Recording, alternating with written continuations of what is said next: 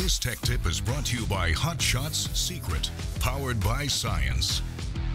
All right, today's tech tip is all about modern engines and high-tech lubrication. Now, if you think about today's engines, we've got downsized, turbocharged, 4-cylinder, 6 cylinders, having the output of a 6-cylinder, 8-cylinder, and heck, when you talk about a GT500 or a Hellcat, you got 8-cylinder engines making power of like 16 cylinders. So we've got lots of loads, lots of contact pressures. So what do we need? We need sort of modern lubrication to go with it. Well, nanotechnology as far as lubrication has been around for a long time, but it's got some challenges. Well, we skip those challenges, we look at what it can do for us, and it's talking about reducing wear, improving the friction standpoint, and it's also going to give us efficiency, fuel economy, etc. Well, these challenges have been pretty difficult. So you have nanoparticles, extremely tiny, microscopic particles. Well, they can fall out of suspension, kind of like putting too much sugar in your iced tea. It's going to fall down to the bottom and create a lump. Well, that's not good. It can change the color, make it too dark. We don't feel so good when we see black oil and it's brand new. And other challenges like that as well. But Hot Shots Secret has figured out how to fix those problems and given us FR3 friction reducer.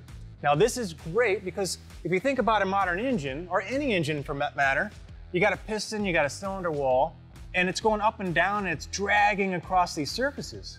Well, if you look closer at the surfaces, they have a lot of what they call asperities. It's not smooth. No matter what you machine, it's going to have these rough surfaces. Well, nanotechnology can go in at the microscopic level. It's got a polarized molecule, so it's going to stick to these machine surfaces. So it's going to go in here and form kind of a boundary layer.